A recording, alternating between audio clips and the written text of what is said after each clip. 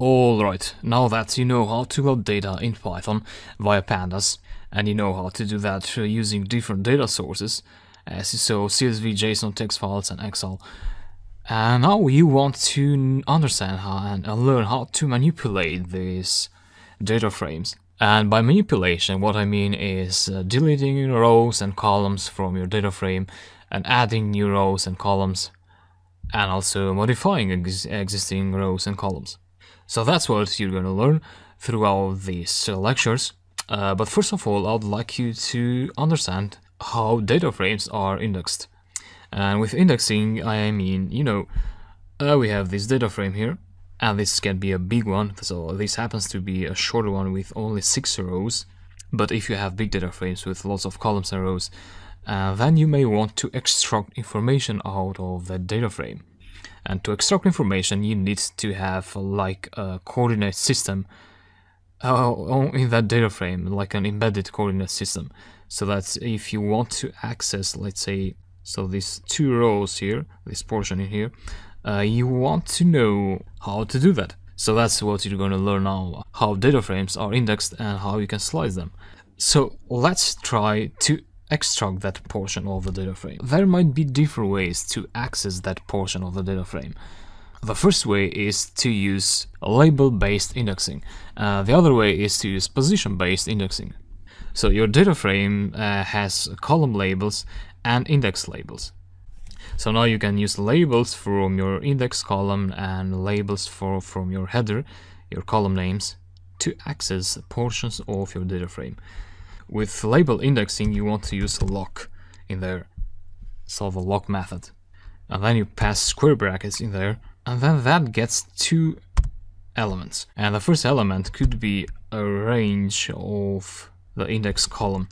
So we're talking about labels, about strings, so you'll have to pass, 735 Dolores ST, and then a range, so with a column there, 332 heel st, and then from country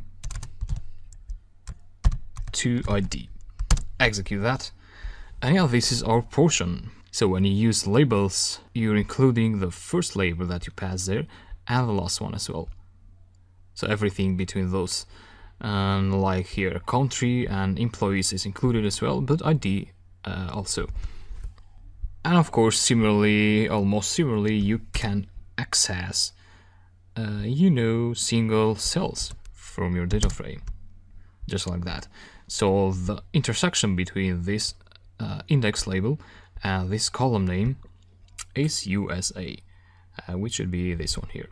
If you want all the USAs, then you just pass everything there, and you get everything here. Which, of course, if you want, you can convert it to a list. So a simple list using the Python built-in function, which is list. And that's about label-based indexing. Now, this is not the common way to extract data from the data frame. More common could be to access data based on indexing, not based on labels. So to do that, you do df7, and instead of lock, you do ilock.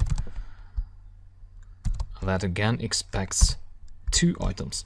So the first would be the range of your indexes. Actually, let me print out the data frame here so that you can refer to that. So let me access from Dolores to 23rd Street.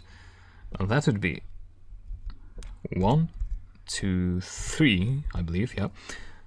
And also from country to ID. So again, 1, 2, 3. And yeah, you can see the difference now. The ID wasn't included there, and either was 23rd Street, because this is, as you do with lists, this is upper bound exclusive. So with Python list, 3 is not included in the slice. But with labels, the last item of the range was included in the slice. So in this case, you want to pass 4 there and 4 there. And that's how you get your portion.